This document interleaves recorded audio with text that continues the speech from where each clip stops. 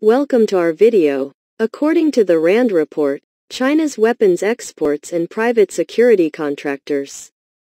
Military weapons exports are an important tool for projecting a country's influence around the world, and China has marketed and exported weapons to 38 countries from 2018 to 2021.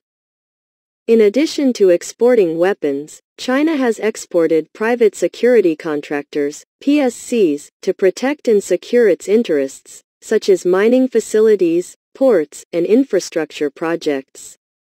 In other countries, to illustrate the spread of China's global military and security influence, RAND researchers developed a map that shows which countries received Chinese weapons, PSCs, or both in 2018 to 2021.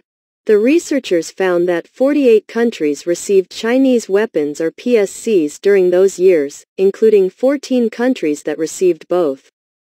The map, along with a table that the researchers created, shows China's expansive influence across Asia and Africa and into Latin America. The tool also shows the types of weapon systems that each country purchased. Where is China exporting PSCs and weapons? The region around the South China Sea provides stark examples of this counterinfluence.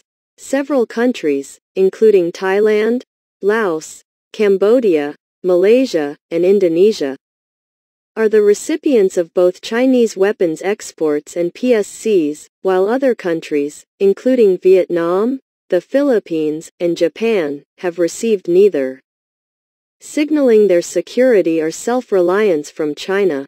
For further and detailed information, read the RAND report, China's weapons exports and private security contractors.